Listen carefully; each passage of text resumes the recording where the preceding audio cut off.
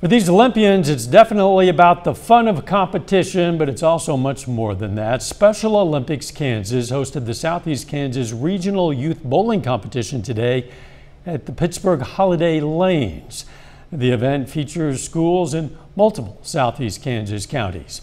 For the Special Olympians, events like the Youth Bowling Competition provide a healthy dose of good sportsmanship, a break from their regular school day, and interaction with other members of the community, such as local law enforcement. That is something that is a Special Olympics tradition, is the local law enforcement. They come out and get to interact with the athletes and kind of celebrate their victories and their accomplishments. So that's kind of a fun relationship and community builder for those people. It's great, and I'm looking forward to it. The event not only teaches the fun of competition, but gives the athletes social interaction as well.